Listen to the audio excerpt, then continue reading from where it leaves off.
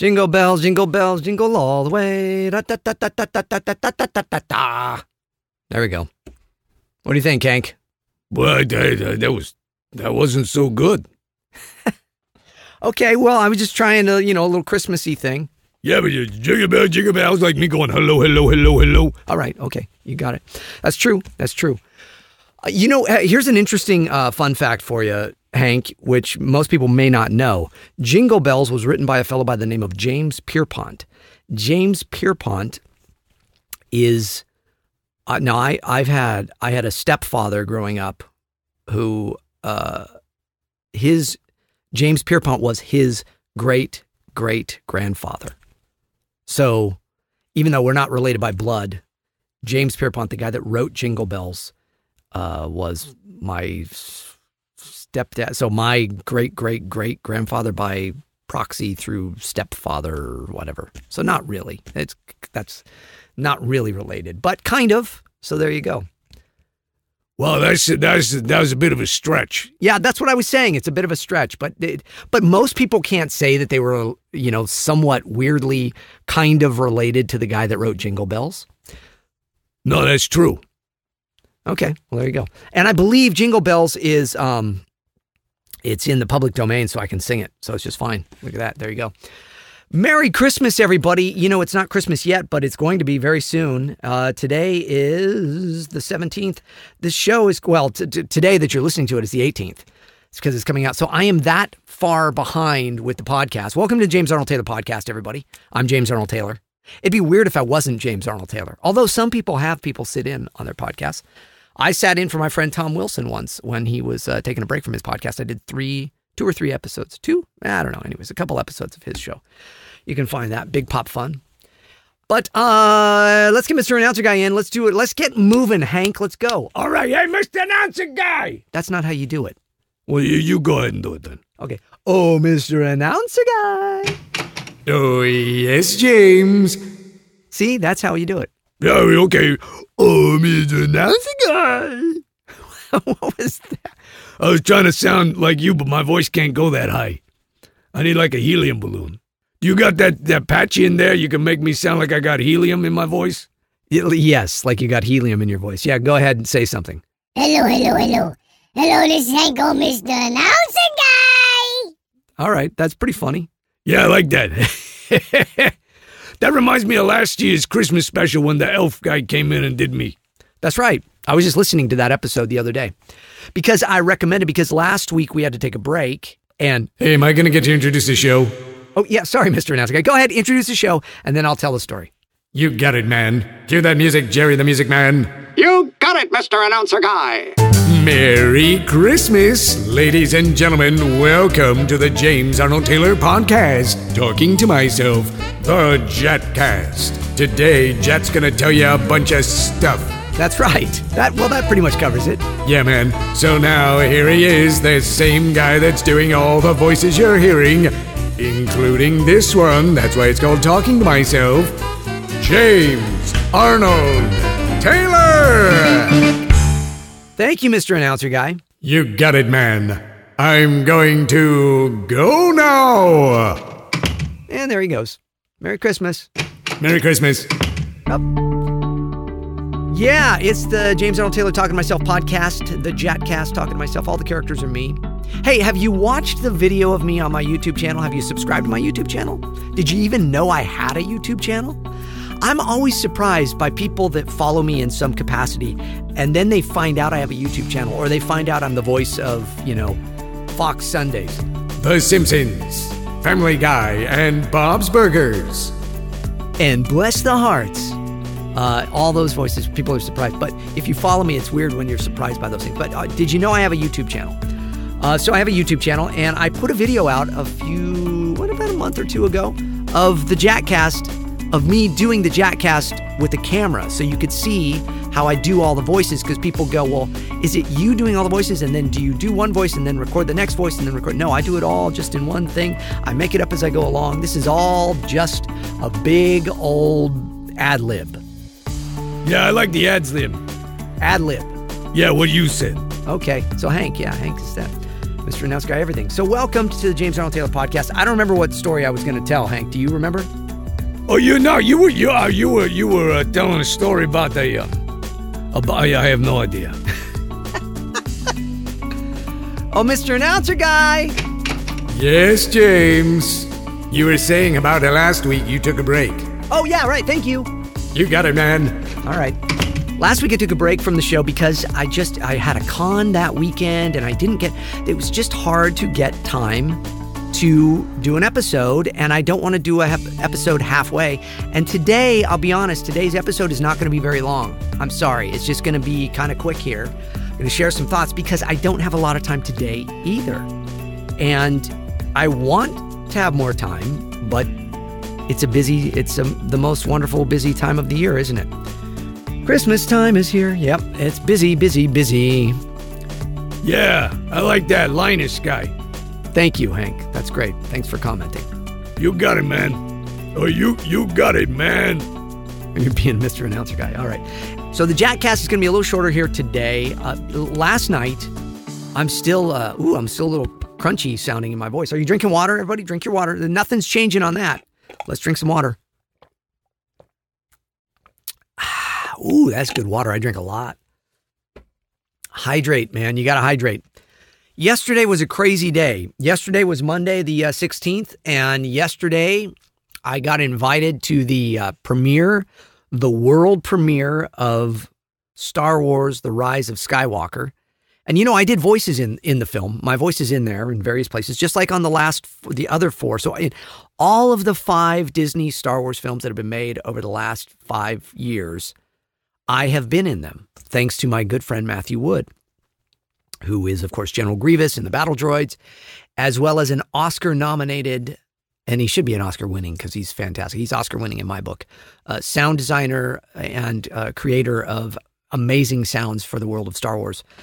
And he was mentored by Ben Burt, who is one of my heroes, and Matt is just a wonderful human being, and there you go. Thanks to Matt, I've been able to have my voice in all these films. So my voice and my name is credited in Rise of Skywalker. So I got to go to the premiere and they had all of us. Now, this is the first time Disney has ever invited the Clone Wars cast to come to a premiere. And the cool thing was they also invited the cast of Resistance and the cast of Rebels, which again, they've never really done. So we all got to be there and it was kind of just unexpected. It was really unexpected, but it was very cool. And then tonight, I'm going to see the film again with my buddy James Burns, who is a filmmaker, indie filmmaker. Follow him on social media, indie filmmaker. Indie, like Indiana Jones, because he's a big Indiana Jones fan, but he's also an independent filmmaker. See, he's done a little thing there. So James and I are going to hit the El Capitan Theater and watch it again. So I will see it again tonight for the family and friends viewing of Rise of Skywalker. Now, I'm not going to get into what I thought about the movie. I'm not going to do that. Everybody wants to know that. Here's the only thing I will say about the movie. It's extremely well made. It is extremely thought out, extremely meticulously written and well planned and put together, and extremely and a beautiful film to look at. I'm not going to give my thoughts and opinions on stories and things like that. You know why? Everybody's doing that. And you know what? I'm going to let you decide on your own. You know why? Because by the time this comes out, the movie hasn't even come out yet. So I'm not going to say anything. I don't want to say anything. I want everybody to be surprised on their own. I remember many years ago interviewing Mark Hamill on the stage at Disney Star Wars Weekends.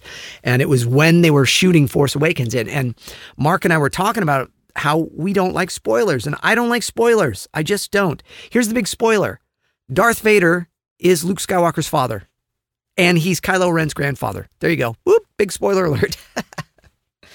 I want people to be surprised because when I was a kid and I went to back in my day, when I was a kid and went to the movies, I was surprised by things. I was surprised when I went to see Empire Strikes Back and heard, Obi-Wan never told you what happened to your father. He told me enough. He told me you killed him. No, I am your father. No, that's not true. That's impossible. And then he jumps. You didn't see it coming. You know why? There was no social media. There was no cell phones. There was no internet. There was no press spoiling it. I mean, press would spoil it wherever they could, I guess. But it was a surprise. I want you all to be surprised by everything in this. And I think, here's what I think. Here's the only review I will give. I think people are going to love this movie. There you go. So that's it. What I will talk about is the wonderful time I had with Catherine Tabor and Matt Lanter and Dee Bradley Baker and Ashley Eckstein. And I got to see my buddy Ahmed Best, and I got to see David Collins, and I got to see Ian McDermott and Stuart, his manager, good friends of mine, people I love. I got to spend time with my dear friend Frank Oz and his lovely, lovely wife, Victoria. And so we just had a wonderful time. And that's really all I can say is and my daughter and my wife got to come because we were each allowed one guest. And so I brought my daughter, and then Catherine Tabor, who is like a sister to me and who loves my wife as well, invited her to be her guest. So my whole family got to go. So we all got to go together, which was very, very sweet. And again, a big surprise because I was expecting to just go to the family and friends viewing, which I'm going to tonight. So, and Tracy Canobio, I got to hang out with him. Bonnie Burton, I got to see, and I got to see all these wonderful folks. And another James Burns. There's two James Burns I know that are good friends of mine that are good Star Wars fans. And one is British and one is not. And I got to see my British James Burns friend as well. So there you go. But many people I got to see and say hello there. And so many wonderful fans. And if you're a listener to this, so some of you the fans that were there, here's the thing. It was a blue carpet. It was huge. They closed down all of Hollywood Boulevard for this whole strip there, this whole section in front of the Mann's Chinese or the Chinese Theater, the Dolby Theater, and the El Capitan Theater. And they played all of them sequentially, all at the same time in 3 theaters because there was that many people. But beforehand and after, they had a big party and they had beautiful food there. They had wonderful time. They had popcorn and drinks for everybody. And Tom Kane was there, and it was just so fun. Vanessa Marshall was there, Steve Bloom was there, Mary Elizabeth was there with Steve, and Taylor was there, and Tia was there, and it was just a blast. It was a great time seeing all my friends. And Christopher Sean was there from Resistance, who's a dear friend, and his lovely wife, and everybody had a great time. Saw Seth Green there. It was just a fun time. Billy Dee was there.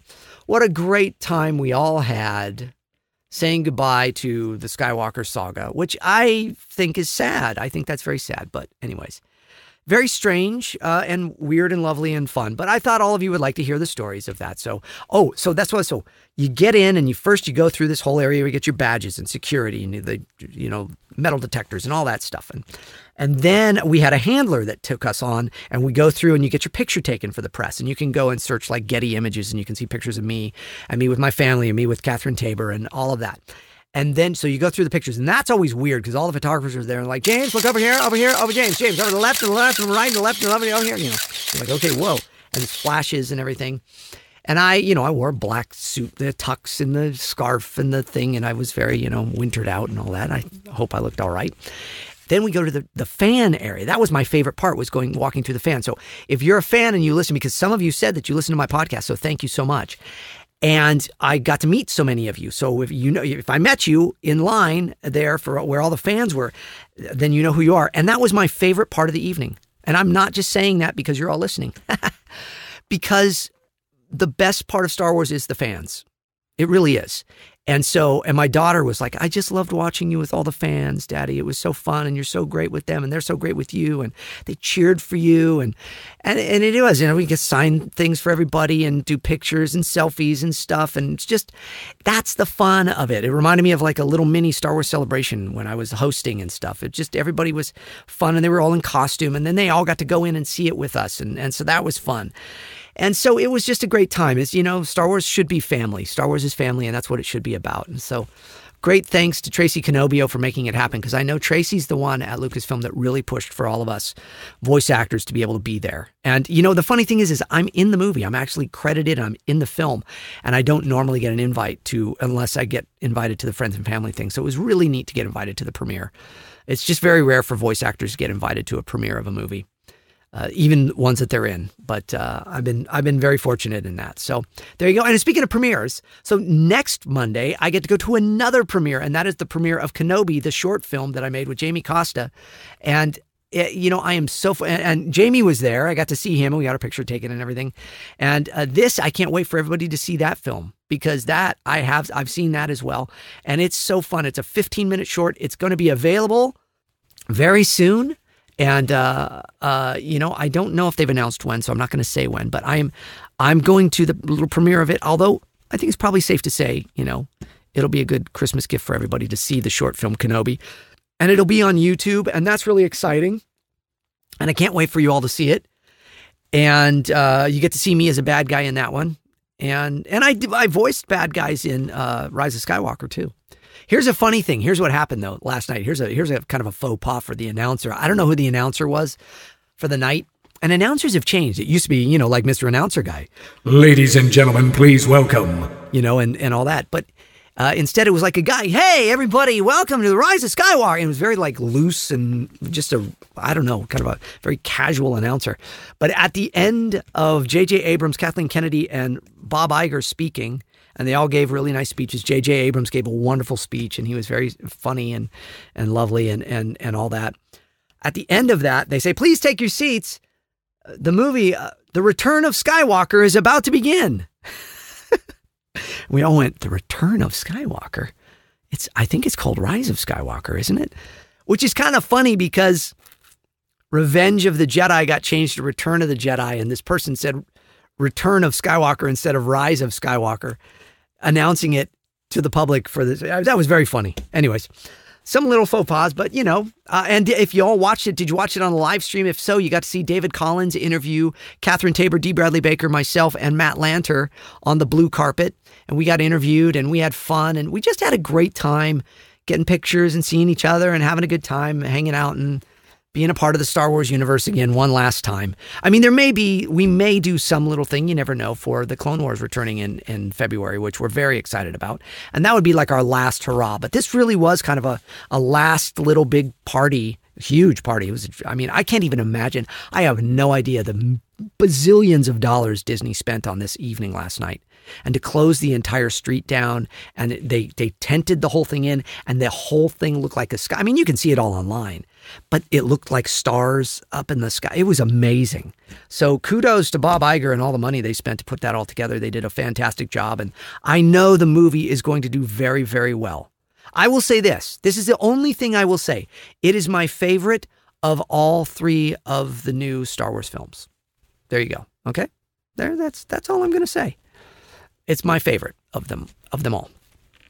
And it was a beautiful, wonderful, wonderful time. And I was so immensely grateful to Disney and Lucasfilm for inviting me because I know I'm just a lowly voice actor. So I don't say that as I'm kind of joking around when I say that. Okay. That's all. So don't everybody think I'm being negative or anything. I got to watch it because I have if I say anything that comes off like I'm putting something down or giving my opinion that isn't exactly what other people's opinion is, I'll get letters from you all getting mad at me for being negative. Like the last person that gave me this one saying I was so negative, I mentioned it on the show a couple of times and I wrote him a personal letter saying, I'm so sorry you felt that way. That wasn't my intention. And I really tried to apologize. And you know what? Never heard back from him. So I guess I lost him as a listener or a viewer or a follower. And if so, I'm really sorry. I didn't want that. But if you're still listening, hey, dude, write me another email. Look, we can all agree to disagree. Anyways, I'm off on a tangent. I'm not going to go there. I don't want to be Mr. Negative. It's just the last time I said anything that somebody thought was negative about Star Wars, which was Galaxy's Edge, which wasn't negative. I can't wait. Here's the other thing that I can't wait for now. Rise of the Resistance is, out in Florida. And if you're in that area, you can ride it now. And it's going to open here in Disneyland in California very soon, next month in January. And the cat's finally out of the bag. I am Lieutenant Beck, the voice of Lieutenant Beck, the Mon Calamari that takes you on your entire journey in the new fantastic, fantastic ride at Galaxy's Edge, which is called Rise of the Resistance. So I am Lieutenant Beck. Yes, this is Lieutenant Beck, here to take you on your journey. So I have added yet another British voice, very different from Obi-Wan Kenobi. And very different from Jedi Master Plo Koon. I'm also Lieutenant Beck, a Mon Calamari that takes you on your journey. Pretty fun, huh? See, that's the life of a voice actor. I get to be all these different characters, all different British voices with different textures and tones, and I love that. And I just had so much fun. I recorded most of the dialogue a couple years ago for that, and then every year I would come in for pickups, and they've been working on this ride for so long. It is a beautiful, amazing ride. I can't say enough good things about it. And I know everybody's going to love it, and it's just going to be so much fun. So there you go. See, I'm Mr. Positive. I'm not negative, which I've never been negative about any of it. Anyways, there you go. Hope you all are enjoying this little ranty JATcast. There's so many emails I want to read, but the truth is I'm going to have to save them all for the next episode because I've got some wonderful emails. So many of you have been writing some wonderful, wonderful emails, and I want to answer all of them, and I want to do a longer episode where I answer all these emails and read so many wonderful emails to all of you. But, it's the Christmas season. So just because it is Christmas and stuff, and next week is Christmas, there won't be an episode next week because it's Christmas and it's Wednesday is Christmas Day, and I'm going to be spending time with my family, and and we're doing work around our house here, and we're painting walls and doing work and doing stuff there. And I've got a bunch of projects I'm working on that I cannot tell you all about, but I'm gone a lot in the studio and voicing things, and so the JATcast is going to become a little more sporadic again. Okay, come out here and there, maybe short versions. Sometimes there may be just a real quick little episode that just says, "Hey, I'm here, and here's what's happening this week," but thank you type stuff because I want to make sure I get you episodes, but at the same time, I don't really have a ton of time for it all right now while I'm doing other things that are pulling me away from being able to do all this. So this episode is really just to kind of say I had a great time at the premiere last night of Rise of Skywalker. I think everybody's going to love the movie. I had a great time. I'm so excited that Rise of the Resistance is announced now, and I am the voice of Lieutenant Beck in that, and you can watch it online. You can see the YouTube videos. People have been sending them out. The Mon Calamari guy that looks like Akbar. It's a trap. Is me, the voice of. Some people thought it was Tom Kane. Some people thought it was Stephen Stanton. It is me. It's James Arnold Taylor, the voice of Lieutenant Beck, and it's great fun. And I'm so excited about that. I'm so excited about everybody seeing and hearing Rise of Skywalker. My voice is in there, and there's some other surprises in there, and also Clone Wars is coming back. I'm very excited about that, and I'm very excited, very, very excited about Kenobi, the short film by Jamie Costa that is coming out very, very soon, this next week, I believe. Although I can't say for sure. I don't know if they've made any big announcements yet as to when it will be viewable, but I think they have. But I am going to the premiere of that next week as well, and I'll put some stuff on my Instagram and Twitter. Follow me, please, on Instagram and Twitter if you have not. Take a moment and go there. I'm not really on Facebook much, but you can follow me there as well.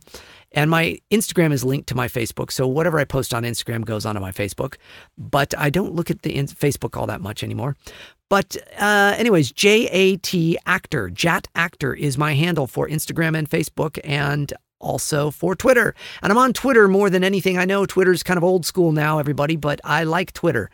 I like that you can put links there. I like that you can post videos there. I like that you can do things that you cannot do as easily on Instagram, 60-second videos and no links and all that stuff. I don't like that. I don't know why all of you love Instagram so much, but whatever. Anyways, so I'm on Twitter. If you really want to talk to me, you can. Plus, there's a Twitter account for the JATcast as well. All right, that's pretty cool, right?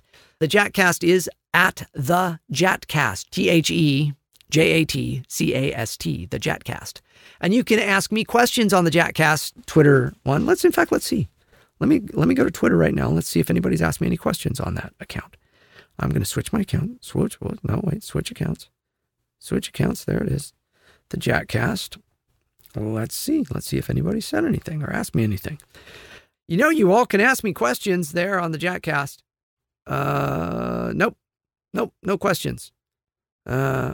So just well, somebody asks, be honest with me, is Johnny Test coming back? I don't know. Is it? You tell me. If you're asking, you must know something. But no, nobody else is asking. You can ask me questions there on the James Arnold Taylor Twitter feed, or on my Twitter feed for this show, the JATcast. But anyways, okay, so we're going to start wrapping it up here soon, but I hope you're drinking water. I hope you're breathing deep. I hope you're thinking positive. I hope you're saying your positive things. I hope you're believing, because I believe in all of you. This is a quick episode, and then we're going to take a break. So the JATcast will be gone until next year. But see, that's only a week or so till next year. And I'll be back with all new episodes here in season 2. And then the show may become a little more sporadic as I try to basically just make really great episodes for you and put them out when I can. Because as much as I love doing all this, finding the time to do it lately has been harder. And I want to make the shows really count for all of you when I make them. And your letters have been so wonderful, and I want to reply to all of them and respond to all of them and everything too. So that's why the show may get a little breaky break while I try to make the best episodes I can for you all. Okay?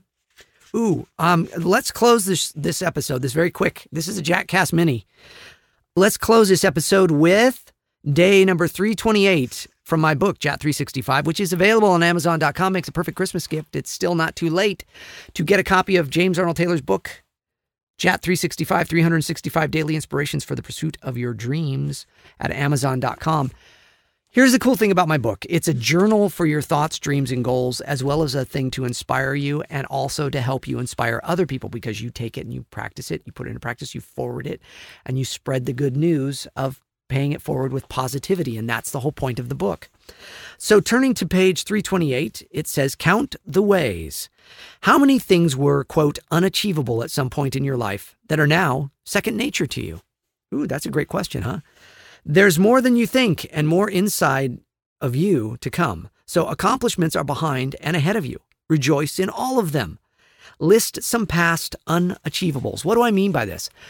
There's so many things that we do in life that we're like, no, I can never do that. Let me give you a real simple example. I think of with my daughter. When she was little, she was so afraid to jump in and dive into the swimming pool. And she was afraid. And I was the same way. I'm sure many of you were the same way. And you thought, I'll never be able to do that. You know, and then one day she did it. And now it's just second nature. She wouldn't even think of it. That's how she gets in the pool. Dive in. There's so many things that we dive into now that at one point in time in our lives, it was very hard to do, from tying our shoes to, I don't know, jumping in a swimming pool, but to drawing or writing or creating or doing the job we do or driving a car or riding a bike or any of these things that are now second nature to us. So when you think of these other things in your life that you're like, I just don't know if I can do them, remember, you probably can if you really apply yourself and believe, okay? Doesn't mean we can accomplish everything that we set out to in life, but there are so many things that we can, okay? Oh, look at that. I just got a text from Vanessa Marshall. And she sent me some little hearts. Isn't that nice? See, I send scripture out to my friends. Now, again, we'll close the show with that then. So I closed with JAT 365. So what I do is I text to all my friends, from Vanessa Marshall to Matt Lanter to Catherine Tabor and beyond, Jamie Costa, all my friends that I know are Christian. I send them pieces of scripture on a couple times a week basis, I just send it whenever I'm thinking of them. And today I sent from the book of Ephesians, one of my favorite things. This is a long one. I'm going to close the show with this. It says, so Paul was the writer of the book of Ephesians. Paul was an apostle of Jesus, and Paul was a guy that didn't believe in Jesus at all. In fact, he hated Christians, and he was helping to have them killed and such. And his name was Saul. And then as the Bible tells us, Saul was knocked off his horse by Jesus after Jesus died and came back to life and resurrected, and knocked him off his horse and said, Saul, Saul, why are you persecuting me and my people? And then he blinded him for 3 days and then brought his sight back to him. And when he brought his sight back, he was able to see and understand that Jesus actually was who he said he was. So Paul wrote most of the New Testament. There are 2 big books in the Bible. All of it, there's 66 books in total in the Bible, but it's the Old Testament and the New Testament. And the New Testament is all of the stories about Jesus and his disciples and followers. And Paul wrote some amazing stuff in the Bible. And in Ephesians, he talks about putting on the full armor of God. So I talked to you all about like breathing deep and getting, saying your little positive affirmations and drinking water and believing in yourselves and such. Well, Paul said to put on the full armor of God, and this is what he would tell all the Christians that believed. He says, finally, be strong in the Lord and in his mighty power. Put on the full armor of God so that you can take your stand against the devil's schemes. For our struggle is not against flesh and blood, but against the rulers, against the authorities, against the powers of this dark world, and against the spiritual forces of evil in the heavenly realms. And I truly believe that. I truly believe we are battling against resistance that comes from darker times than us, and darker things in different realms.